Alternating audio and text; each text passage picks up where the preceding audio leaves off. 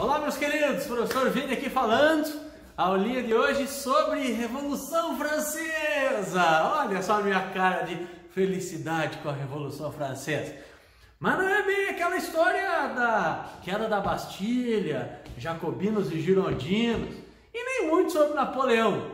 É o pós-Revolução Francesa. Veja o título da aula: França, dos Bourbons à Comuna de Paris.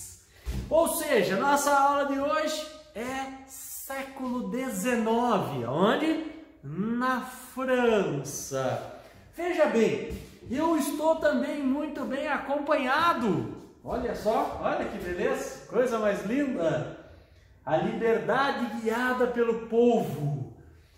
Eugène Delacroix, 1830. Mas já vamos falar dessa beleza que está aqui comigo, porque antes disso, vamos fazer uma introdução aqui para a nossa aula. Olha só, primeira coisa importante, no capítulo anterior, ou na videoaula anterior, ou então, na parte anterior a isso aqui, o que a gente tem? 1815, que ocorre em 1815, meus queridos?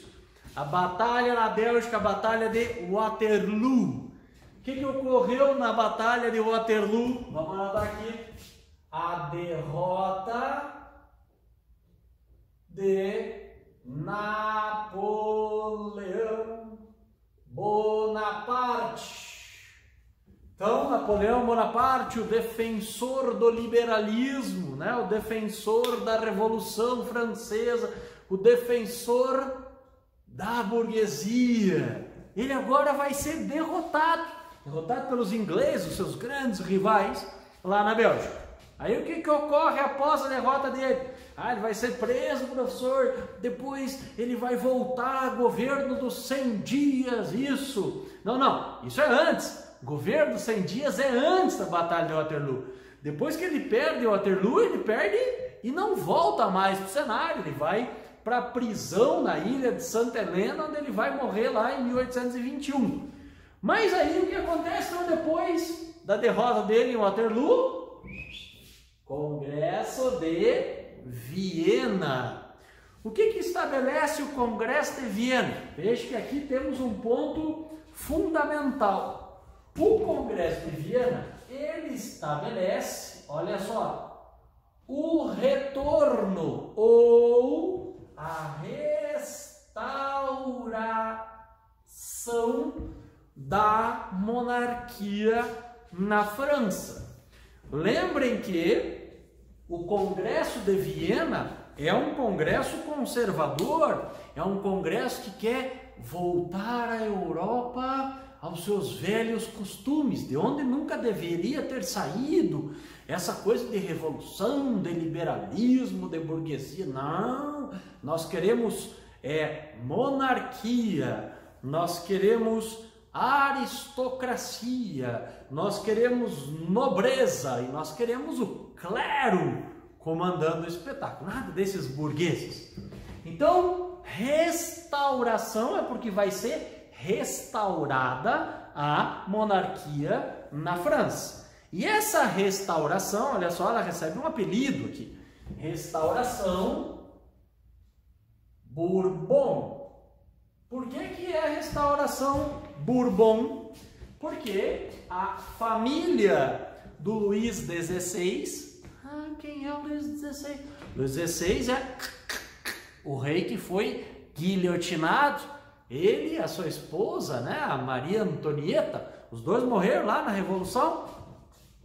Mas a dinastia, a família dele ainda tinha pessoas vivas. E essas pessoas é que vão dar continuidade. Já sei, professor. Será então, aquele lá era o 16. Então agora teremos o 17? Não. Teremos o 18. Mas, professor, onde foi parar o 17? 17 era o filho do 16. O que aconteceu com o Luís XVII? Ele foi morto na prisão. Ele foi morto por torturadores, bárbaras torturas sofridas. Já sei, professor, foram os comunistas. Não tem comunista ainda. foram os burgueses, foram os rebeldes da Revolução que acabaram então levando Luís XVII a não assumir o poder, porque ele morreu na prisão.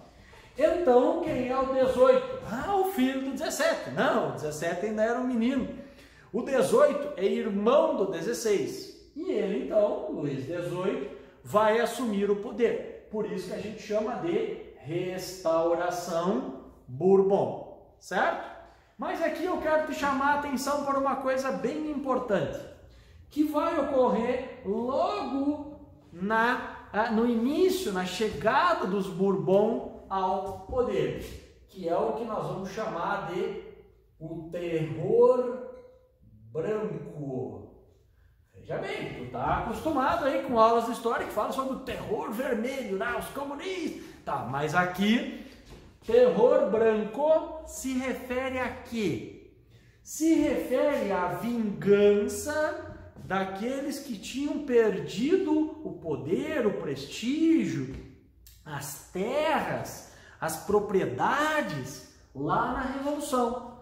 Então, o terror branco é o terror promovido pelo clero, pelos simpatizantes do clero, pela nobreza, pela aristocracia, que vão se vingar de quem? Dos burgueses, isso, vão se vingar, né, daqueles que estiveram à frente da Revolução. Então, isso é o que nós chamamos de terror branco, e às vezes isso aparece em alguma questão, alguma prova aí que tu possa vir a fazer. Muito bem, mas aí, meus queridos, chega ao poder os Bourbons. O que os Bourbons vão fazer? Primeiro com o Luís XVIII, depois com o irmão do Luís XVIII, chamado de Carlos X, ok? Então temos dois reis Bourbon. Veja que eles vão governar de 1815 até 1830. E nesse processo aqui do poder associado do Luís XVIII com o Carlos X, nós vamos ter aqui o surgimento novamente, né, da monarquia, porque é uma restauração monárquica, mas uma monarquia constitucional. Nós vamos ter uma carta não tornando a monarquia uma monarquia absolutista, mas tendo limites, e isso pode ser importante.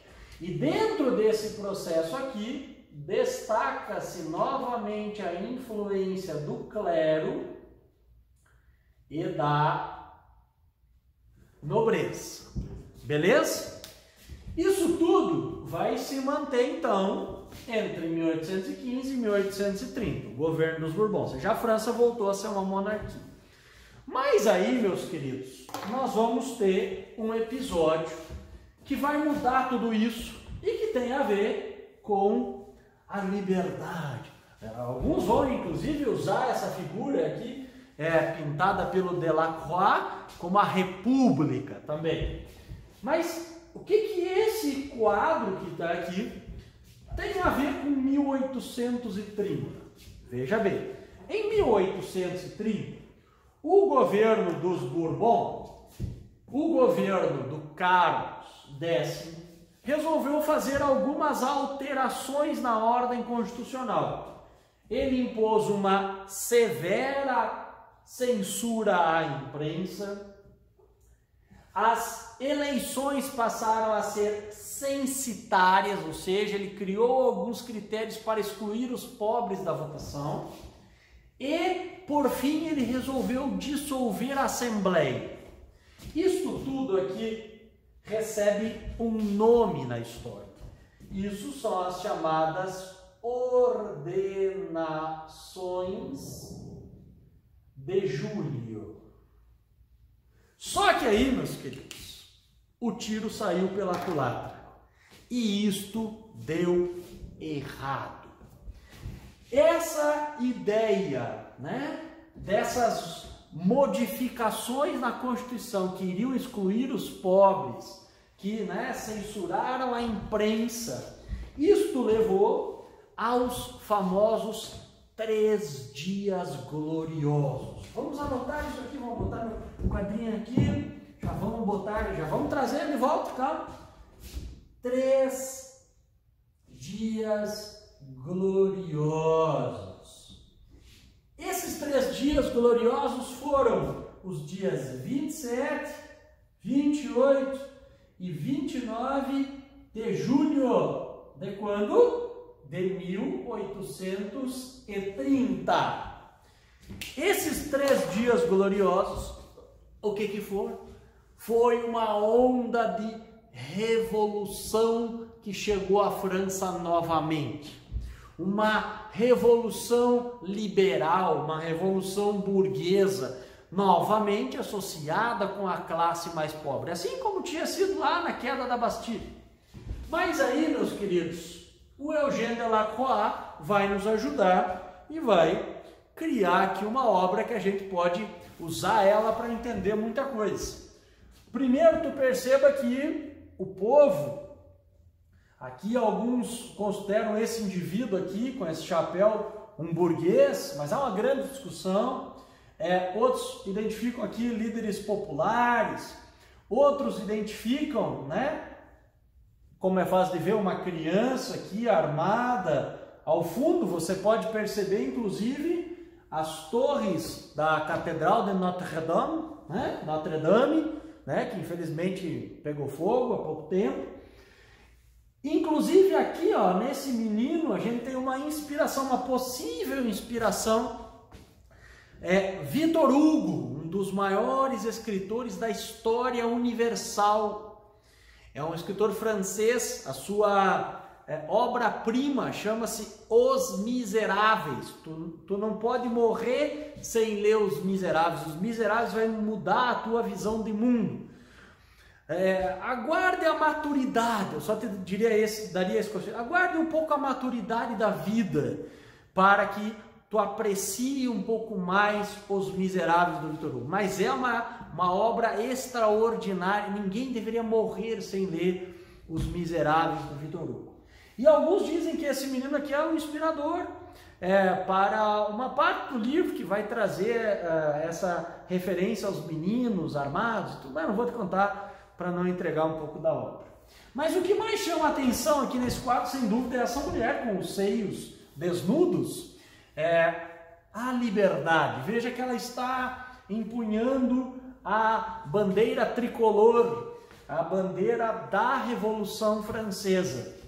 E ela aqui simboliza o quê? A vitória do povo, mesmo sob os cadáveres aqui, cadáveres de soldados, cadáveres de pessoas comuns, a liberdade triunfou. O que eles querem dizer com isso aqui? Vamos colocar aqui o Delacroix de lado um pouco, só para te contar uma coisa. O que isso significa? Significa que a burguesia, os ideais da liberdade, a república, mesmo que aqui não vai ser bem a república, eles vão retornar à França. Na figura de quem? Do Duque de Orléans, ou Luís Felipe de Orleans. Luís Felipe de Orleans vai ser um monarca, ele vai ser um rei, mas olha só como ele entrou para a história. Ele entrou para a história com o apelido de o rei burguês. Por quê? Muito simples, porque esses 3 dias gloriosos então acabaram com o fim de uma longa dinastia francesa, o fim da dinastia dos Bourbons. Então a Revolução de 1830, nós podemos inclusive colocar aqui, isso aqui é fruto da Revolução de 1830. Colocou no poder Luís Felipe de Orleans, o rei burguês. Ele vai governar de 1830 a 1848, mas eu já te conto mais sobre ele. Deixa eu só te dar mais algumas curiosidades sobre o nosso quadrinho aqui, sobre a liberdade guiada pelo povo. O quadrinho aqui, ó, vamos demonstrar mais uma vez. O quadrinho aqui, ó, a liberdade teria influenciado coisas importantes na nossa vida.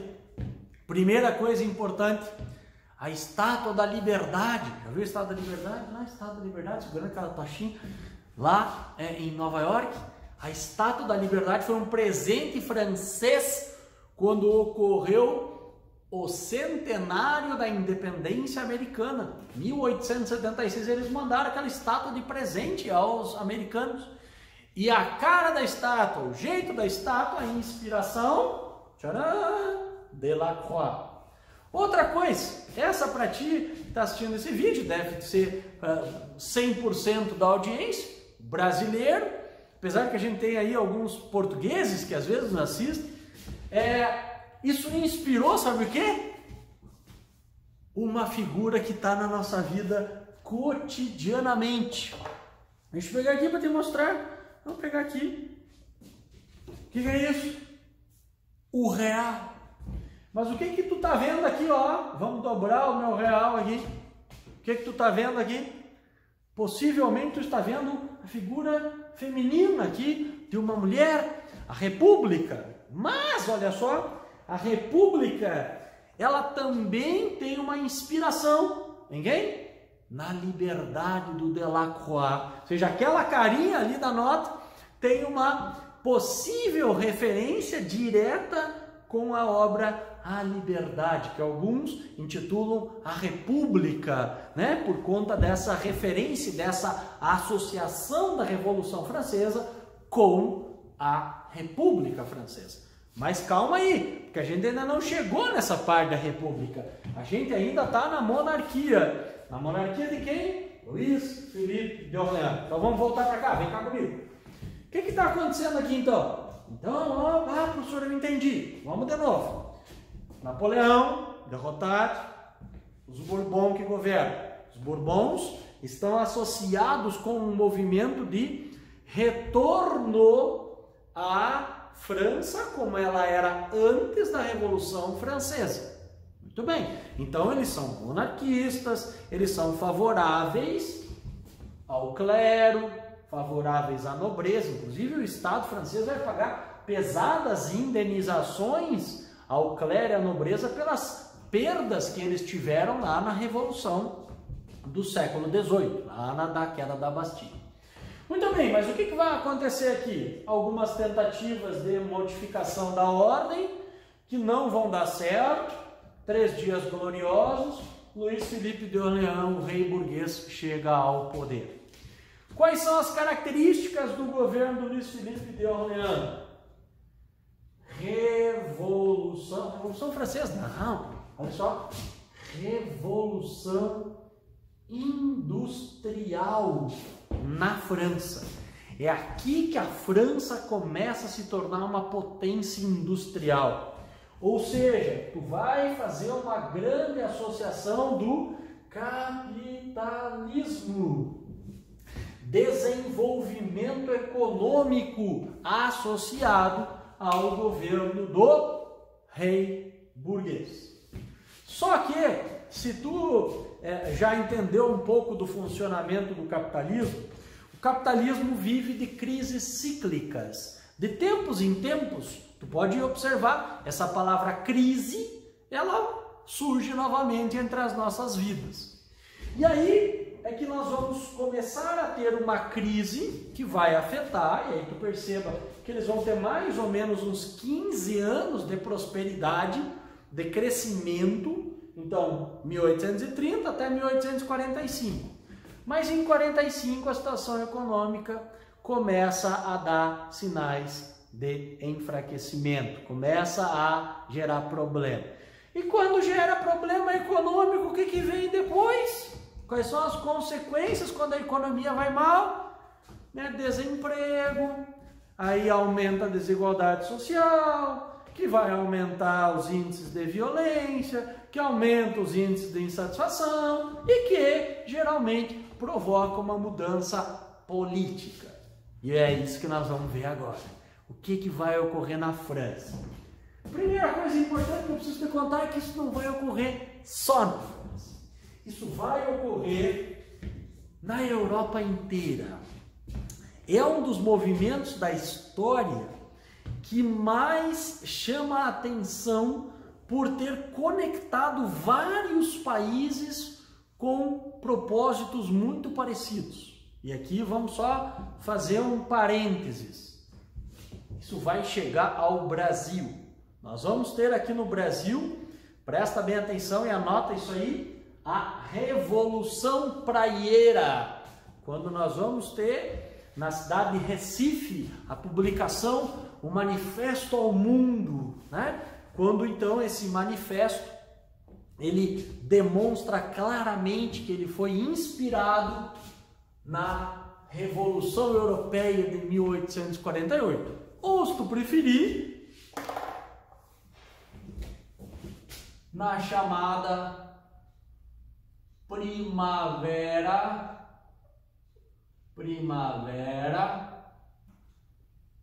dos Povos. Primavera dos Povos. Primavera dos Povos é uma das coisas mais importantes do século XIX. Professor, eu nem gosto tanto do século XIX. Eu gosto do século XX. O século XX é legal, porque tem Primeira Guerra Mundial, tem Revolução Russa, crise de 29, Segunda Guerra Mundial, Guerra Fria, o século XX é do baralho. Mas preciso te contar uma coisa importante. O século XX é montado no século XIX. É como se houvesse uma projeção do futuro. O século XIX é onde nós encontramos as sementes para explicar esses conflitos, esses problemas todos, esses grandes acontecimentos do século XX. E aqui, a Primavera dos Povos, ela vai estar contendo vários desses elementos que depois vão aparecer no século XX. Veja bem, vamos anotar algumas coisas aqui importantes. A Revolução de 1848, ela é uma revolução liberal. Muito bem. Ela é uma revolução feita pelos interesses da burguesia. Então nós vamos ter aqui o liberalismo como corrente de pensamento aflorando em 1848.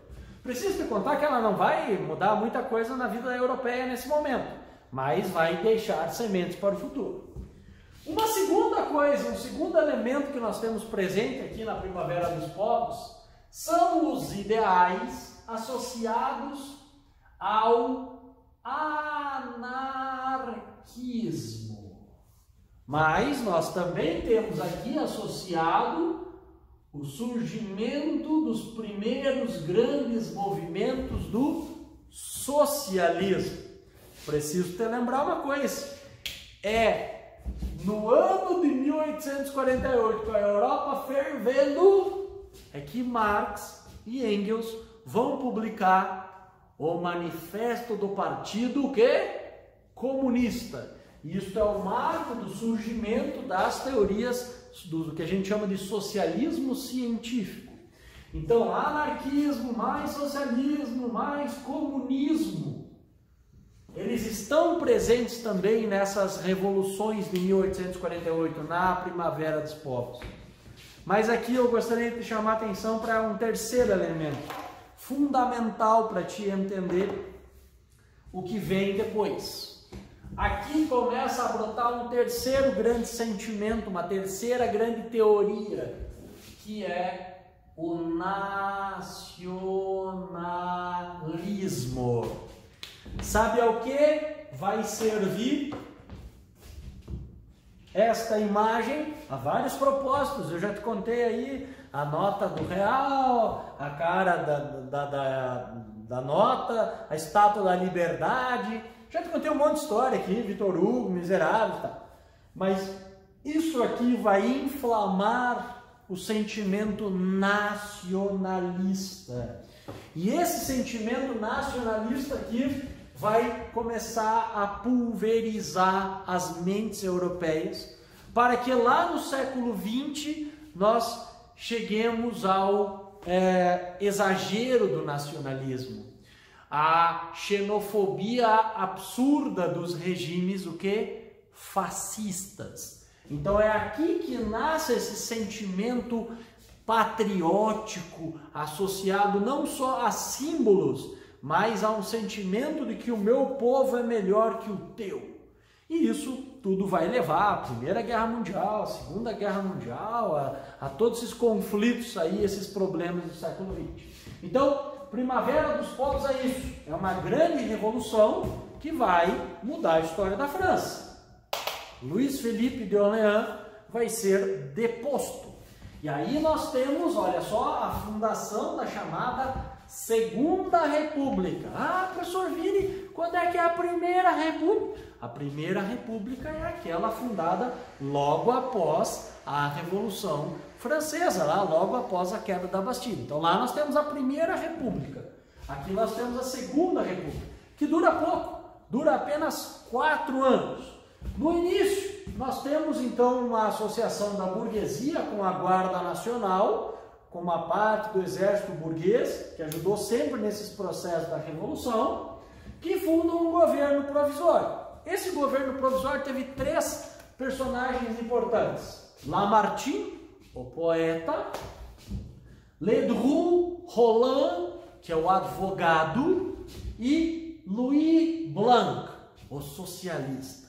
Louis Blanc é um dos principais líderes, ele é ministro do Trabalho, e é um dos principais líderes das chamadas oficinas nacionais, que era uma espécie de experiência que dava aos trabalhadores um pouco de condições melhores de trabalho do que as fábricas da burguesia lá no século XIX.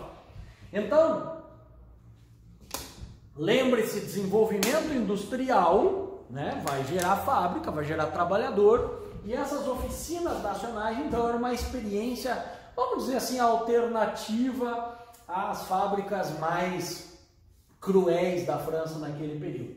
Pois bem, o que vai ocorrer aqui? Nós vamos ter a deposição desse governo provisório em nome de uma outra figura, né? Justamente porque tinha-se um medo entre os mais poderosos da França naquele período que o Louis Blanc acabasse se tornando um nome, um expoente desse período, com as suas ideias socialistas, e a França virasse socialista, virasse comunista. Lembre que nós estamos grudados aqui com a publicação do Manifesto Comunista. Então, graças a isso, ele vai perder o seu prestígio, vai ter as suas oficinas nacionais fechadas, e um novo personagem aparece. Que novo personagem é esse? Luiz Bonaparte, ou se tu preferir, Napoleão II? Não, Napoleão II já tinha. Ah, professor, não sei. Napoleão I é o Napoleão Bonaparte, certo? Napoleão II é o nome do irmão do Napoleão Bonaparte, que virou rei da Espanha, com o título de Napoleão II. Agora temos o Napoleão III. Luiz Bonaparte é sobrinho do Napoleão Bonaparte, filho desse irmão dele aí, do Napoleão II. Muito bem. Perceba aqui uma outra coisa importante que nós precisamos entender. Ele vai estar governando desde 1848, vai governar até 1952 como presidente da República. Mas ele vai fazer um golpe que o Marx chamou o golpe do 18 do Brumário. Como se fosse o golpe do 18 do Brumário, parte 2. Por quê? O golpe 18 do Brumário foi o golpe dado pelo Napoleão para que ele se tornasse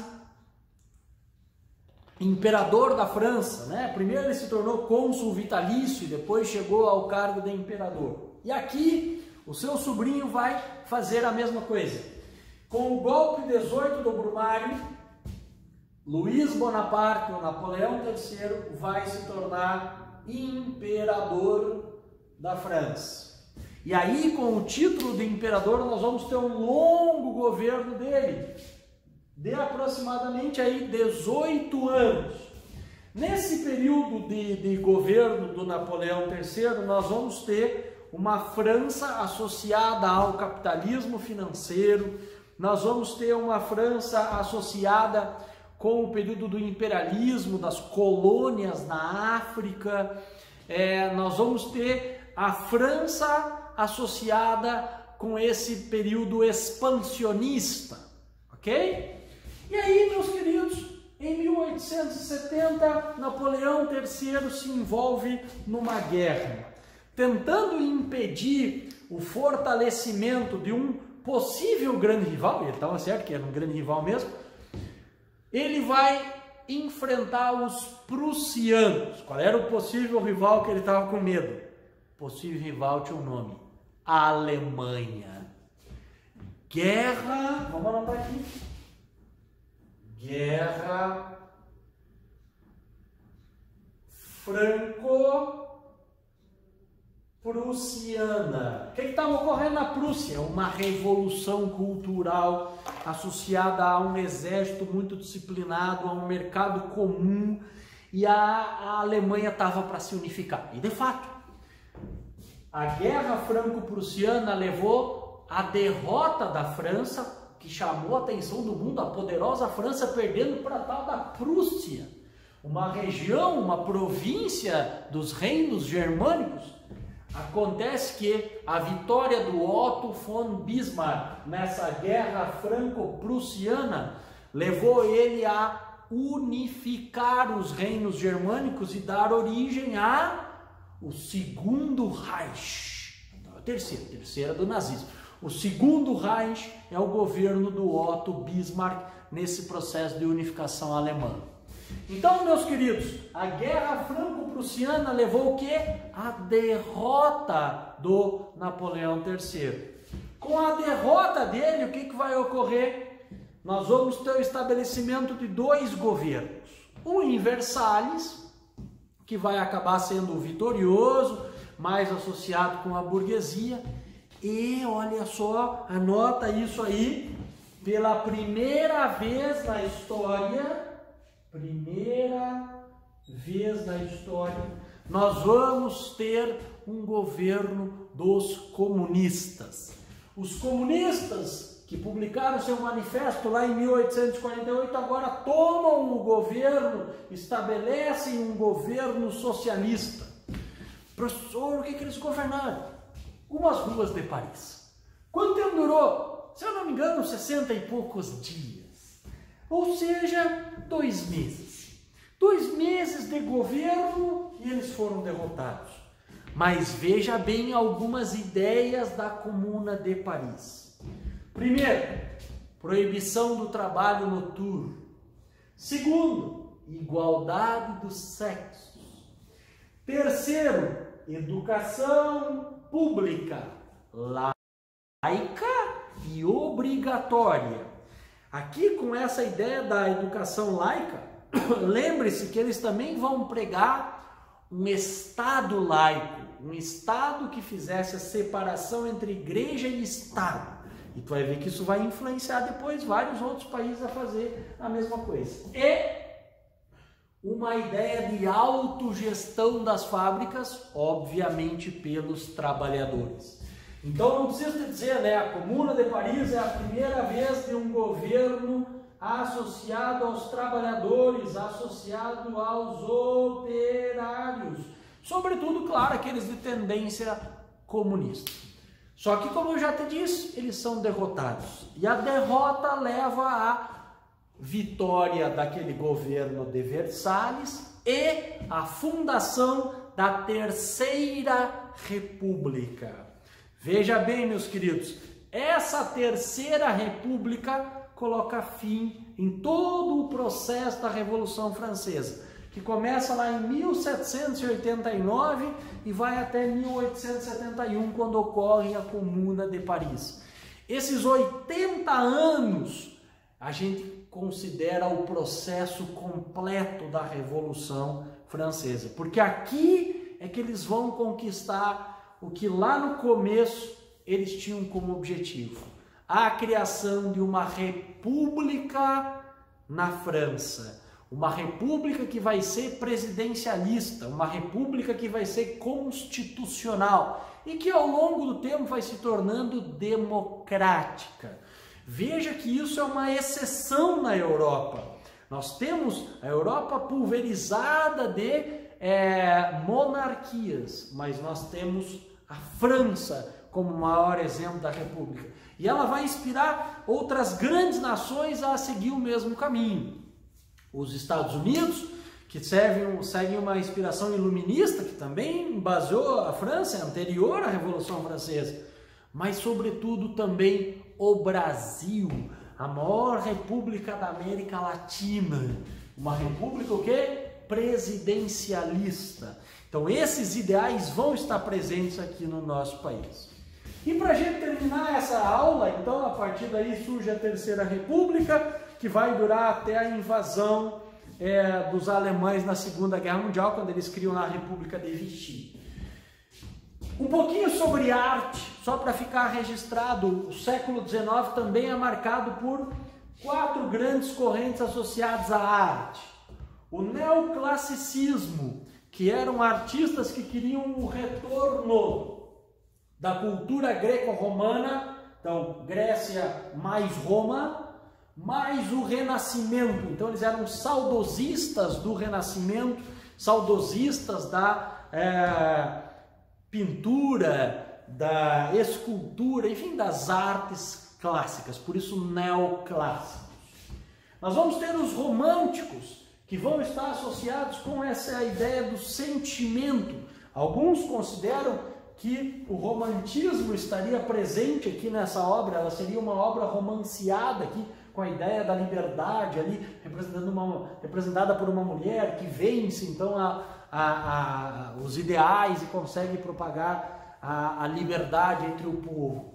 E ainda nós temos os realistas, que esse não precisamos falar muito, né? Vão ser aqueles dedicados a uma arte que tenta ser o mais perto possível da representação da realidade.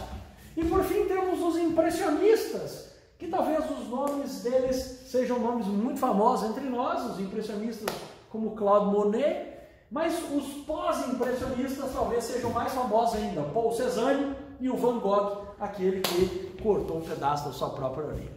Beleza? Então isso aqui foi a aula de França do século XIX. Espero que tu tenha gostado dessa aula. Muito obrigado aí pelo carinho de sempre. Um grande abraço.